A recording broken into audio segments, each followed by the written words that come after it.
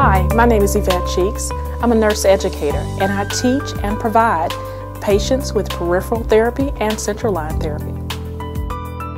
We have patients who suffer anxiety from multiple sticks in the past. We have patients who are chronically ill or have had other medical problems that make it difficult to access their veins. Veinlite has increased our first stick success.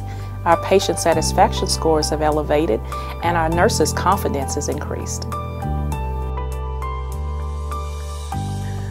With this elderly patient, we may not need to use a tourniquet, as the tourniquet can create too much pressure on fragile veins.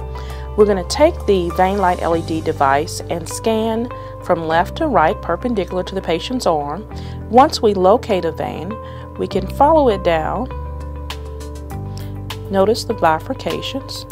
And this is helping us map and illuminate and figure out which vein is going to be the best choice.